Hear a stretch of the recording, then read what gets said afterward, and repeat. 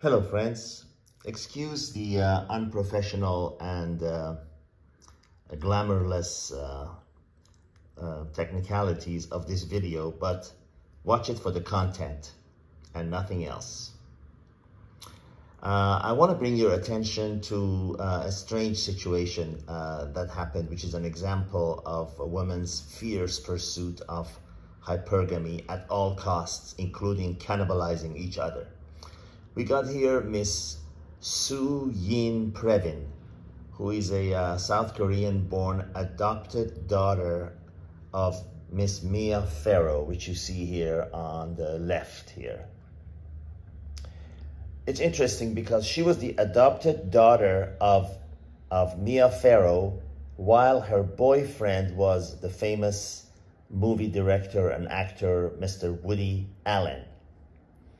And later on, Mr. Woody Allen proceeds to marry Miss Soo Yin, and she gladly agrees. And it was a very controversial, turn of events all over the news and everything. But they got married. They got married, and she basically pissed off her adoptive mother, and now they're husband and wife for since I think 1997 or something like that. The point is that when it comes to hypergamy, when it comes to women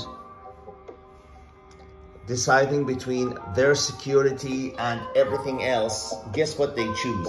She did not care how pissed off her adoptive mother and boyfriend of her soon-to-be husband would be.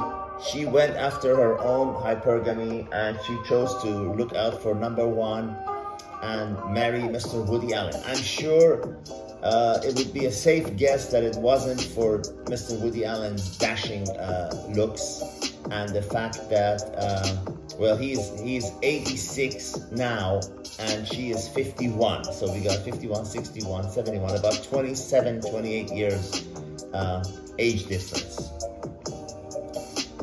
Obviously, this was a marriage of convenience. And hey, I'm not blaming her. Probably if I was a woman, I would do the same thing, because a woman's nature is placing security over and above all else.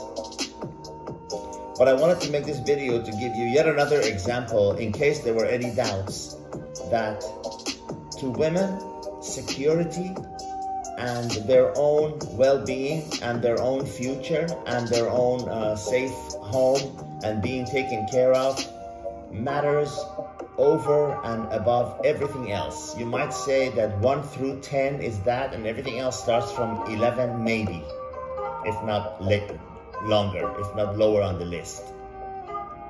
They go for that. And if she could find someone with higher net worth than him, if the situation presented itself, I'm sure she would go for it. But I guess it didn't. Woody Allen is a very, very successful movie director, actor. He's a very accomplished man, very talented man, as you probably know by watching his movies. He makes quality, deep movies. And she is not particularly an attractive person. I know looks are objective, but I mean, perhaps he's the best she could do given the circumstances. And he was familiar. She already was very familiar with him. He was the boyfriend of her adoptive mom, so they very well knew each other. The relationship really developed while Woody Allen was still involved with her adoptive mom, but she didn't care. She didn't let that get in the way of pursuit of her hypergamy, and that's the way it goes. So never have any doubts as to what's most important to women. It's not you. It's the offer on the table, always, always. There are no exceptions to that, just like there's no exception to the gravity. Every time you jump off a balcony, chances are 100% you're going to hit the ground. There are no exceptions in that. And there's no exception in hypergamy. Don't ever say, oh, but this was different. Oh, but she was different. Oh, but this situation was a little bit. No, it's not. It's not. Don't find out the hard way. Take my word for it.